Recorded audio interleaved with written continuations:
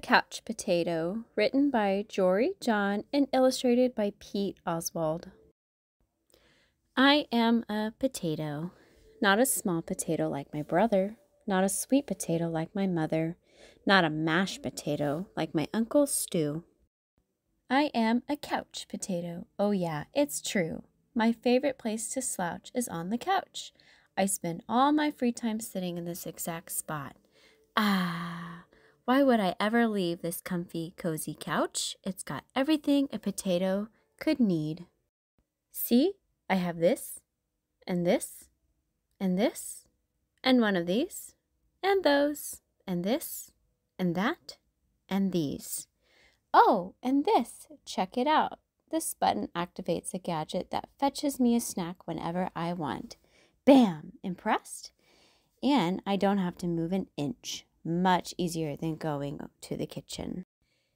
If the most important thing in life is to be comfortable at all times, then I think I've got it all figured out.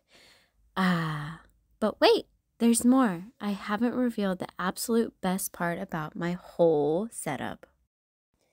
It's everything you see in front of me. Have a look around. Take it all in. Pretty spectacular, right? Yes, it's a sea of shimmering screens from wall to shining wall. What joy, what bliss. These screens feature my favorite shows. This screen has all my unanswered messages. These screens are where I play video games. And this screen is a live stream of my friend, my best spud for life. This is how my pals and I spend quality time together. It's much easier than trying to meet up somewhere like the folks did in the old days, that's for sure. Hey, Spuddy. Hey, pal-tato.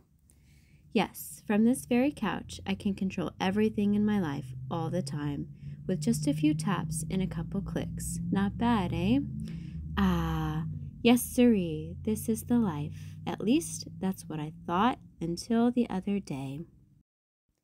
Something strange happened. There was a knock at the door. It was a delivery. Whoosh! Woohoo! It was my newest device, a video camera that would allow me to watch myself react while I was watching all my favorite shows. All I had to do was plug it in, and my room, nay, my kingdom, would be complete. But suddenly, pew! Everything went dark. Look out! Coming through. Whoops!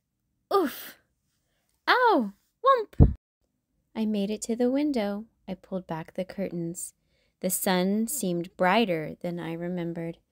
There was nothing better to do, so I decided to take my dog, Tater, for a walk outside. It had been a while. Everything was so vivid, like a high-resolution 156-inch curved screen, but even more realistic. Something smelled fresh. After a few moments, I realized that it was the air.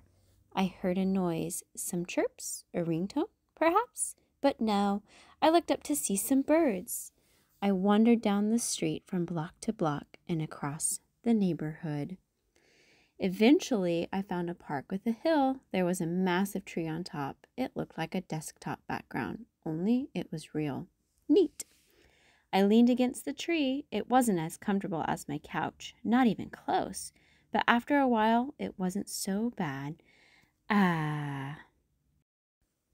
Any worries about the power outage and what I might be missing drifted away. I wasn't thinking about my favorite shows or my unanswered messages or anything else, really. I noticed the stillness, the view, the sky, the clouds, the sunset, and those cool colors. My goodness, it took a while because there was no fast-forward option, but eventually the sun sank below the horizon. By the time I got home, the power was back on. I sat on the couch. Whew! I hit the button to brush my teeth. Scritch, scritch, scritch. I pulled the lever to change into my pajamas. Bloop! I turned the knob to watch a bedtime story. Good night, Spud. Then I noticed my reflection in one of the screens. I wondered how much of my life had been spent in that very spot. It was then and there that I made the decision to peel myself off the couch a bit more often, maybe every day even. And so that's what I've done. I've started hanging out with my friends, my best buddies, outside. We've started biking and hiking and swimming and hiding and seeking. Sometimes we have snacks and play board games. Sometimes we talk all day. We might watch the clouds. There's no big plan. We just see what happens. It makes me wonder, what if I don't always need to be totally comfortable? What if I am happier when I have a better balance between my gadgets and the world outside? Because it turns out that I'm more than just a couch potato. I'm an amusing potato. I'm a smart potato. I'm a kind potato. I'm an entertaining potato. And I must sit on a hill and watch the sunset potato. Yes, there's a great big world out there, and I want to be a part of it in person. But don't get me wrong, at the end of a long day, after I've run and played and talked and laughed with my friends, I still think it's awfully nice to slouch on the couch. The end. Thanks for watching. I hope you enjoyed this story.